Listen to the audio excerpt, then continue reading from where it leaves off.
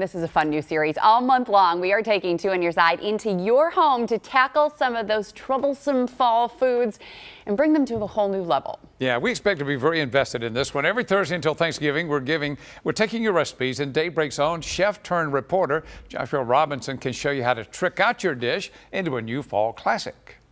Hey everyone, Joshua Robinson here. Welcome to Trick My Dish. I'm really excited about today's recipe. We are doing butternut squash soup. This is my friend Jennifer. We actually are going to be working on this together. And one of the things that really kind of stands out to me, and we were talking about this, is those autumn flavors. You got a lot of seasonings that come through in autumn, like cinnamon, you've got allspice, you've got thyme, rosemary, sage. Those are the flavors that really pop up in autumn, and if you're making any dish with any kind of sweeter quality, whether it's a warm squash soup, a pie, some breads, those spices need to be on your list of ingredients for almost any recipe coming this fall. So we went into Jennifer's home and we cooked together for a few hours using those ingredients and so much more to trick Jennifer's butternut squash soup recipe. Now, if you want to see how the recipe turned out, along with a few other tricks I recommended for her, the full process is on our YouTube page and WGRZ.com for the final product and the final verdict.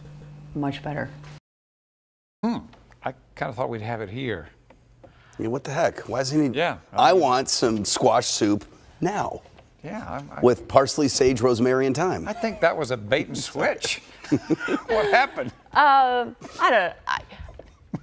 I don't know what to say about that. It would be nice to have it brought out by Josh right now, but that's not happening. So we'll talk about that during the Facebook Live after the show. Those spices, do you know how long I've had nutmeg in my pantry? I think probably 15 years. Yeah. And I wonder how long that lasts. And it's actually pretty good in everything. But what's cumin? There's some spices that I'm like, it's been in there since the crust was cooling, and I'm like, what the heck? What is cream of tartar? What the heck is that stuff?